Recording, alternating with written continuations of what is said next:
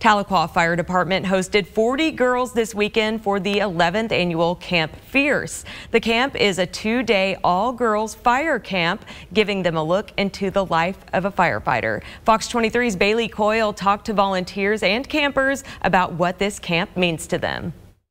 It's a full circle moment for campers and volunteers at Camp Fierce this year, hosted in Tahlequah. To be able to see them first as campers and then getting on the Tulsa Fire Department and being a career firefighter and then taking on the role of this all women's fire camp. In 2016, Jamie Mickish with Broken Arrow Fire Department was helping with an all-girls firefighter camp. That's where she met Alexa Reed and Kendall Taylor. They were campers at the time. Now, 6 years later, Alexa and Taylor are running Camp Fierce, a firefighter camp for girls ages 15 and up. They never thought that the fire service was an option for them.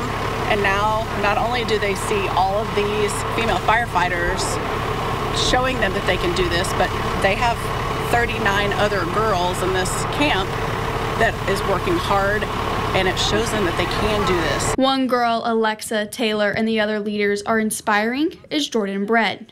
This is her first year at Camp Fierce. Her goal is to be a career firefighter. Going into the live fire, being able to crawl through small places and doing all the things that they're teaching us has just been extremely inspiring, not to just like myself knowing that I can do it, but to the girls that are around us. One of the leaders, volunteer firefighter Alani Davis, attended the camp 2 years ago. Now she's back after starting her journey to become a career firefighter. Pouring into the youth and just being a vessel to them and just learning from different backgrounds they come from as well has been amazing. The organizers say they plan to have Camp Fierce again next year and hope to inspire even more girls. In Tahlequah, covering news that matters, Bailey Coyle, Fox 23 News. The camp is hosted every year in October. Next year's location hasn't been decided yet.